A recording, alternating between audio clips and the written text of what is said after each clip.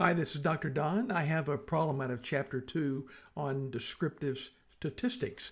In this problem, we're asked to create a dot plot of these actual high temperatures, 14 consecutive days that were given. And then we're given some choices as to which of these gives us the dot plots. I might just tell you right now that whenever you see the little plus the magnifying glass, click on that so that you can really see what that choice looks like. Some of these displays don't communicate very well. You can't tell how many dots are in some of these, so do that. But we're going to use StatCrunch. That's the quickest way I know to do it. Just click on the little blue rectangle and then open in StatCrunch. Okay, I have StatCrunch open with that data in the column labeled variable 1.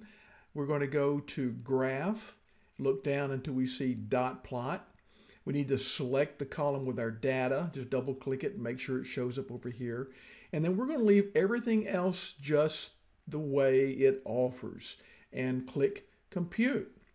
And so we get our dot plot.